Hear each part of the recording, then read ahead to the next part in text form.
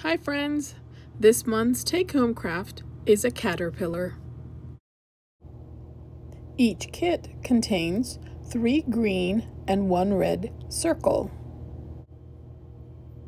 a white cardstock leaf template, and a piece of black pipe cleaner.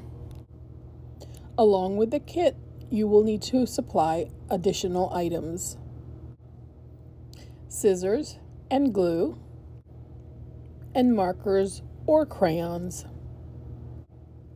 Start by coloring your leaf. Next, you can go ahead and glue on the green and red circles. Next, you want to add on the antenna.